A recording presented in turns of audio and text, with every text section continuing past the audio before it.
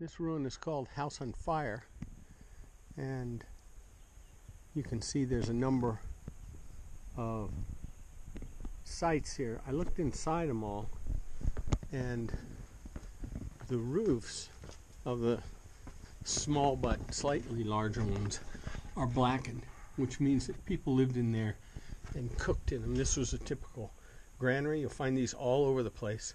I think there were food caches in case people had to evacuate or faced hard times.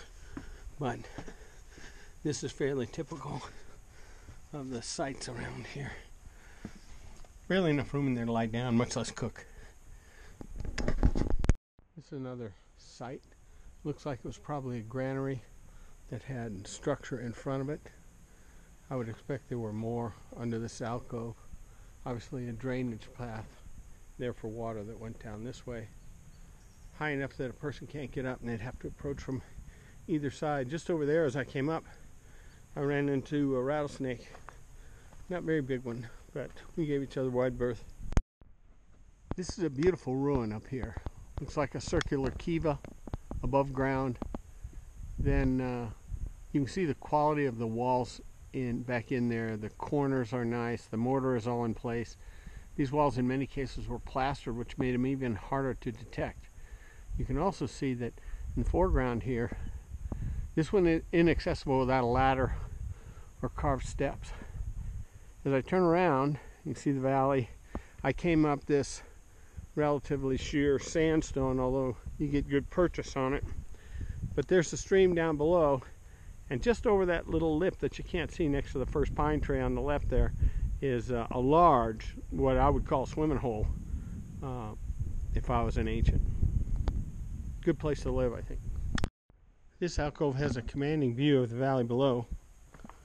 It's difficult to get to with some exposure to get here, but I'm fairly certain this was a construction site. Some fallen stones. Looks like the roof fell in on a couple of spots. Over here you can see where someone has been digging inappropriately. Others have collected small bits of charred wood and mortar that were indicative of people living here. But most importantly are these. Those are the signatures and pictograms of people that were here once. Significant amount of mortar right there. This is one of those granaries I was talking about. That's far too little for a person to be in there, but it's difficult access to get up here. And if you'll notice up above here, there's a shelf. And I'm going to see if I can get up there and see if there's anything up there. Looks like there's construction stones on top of that rock over there. I'm on a ledge here, and there was clearly a structure here, colored to blend with its background. Fallen stones, wall stones right there. And over here, there was more construction. Remnants of a small wall here. So I expect much of this was originally enclosed. There's pottery shards that somebody found and left. This was clearly all walled.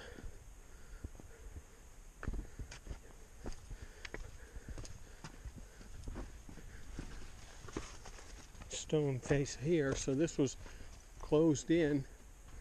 Remains of a structure here with, again, things people have found and left.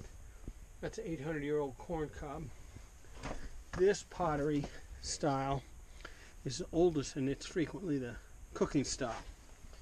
It's textured on the outside. I don't know why they did that, maybe to hold heat, but this is more structure here.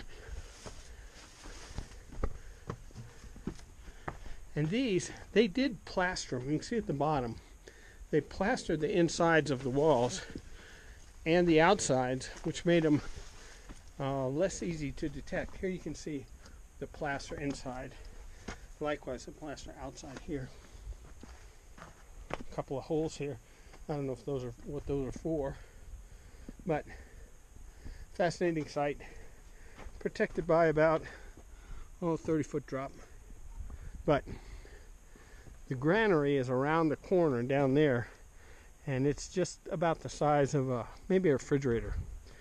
But I think that's a food cache. This is House on Fire, a little later in the day, named for the lines in the roof. I'll back up and get a picture of them. When the light's right, it looks like this place is on fire. Nice site. Not too far in either. It's been disturbed some, you can tell. People have put some rocks back in there. But nice site.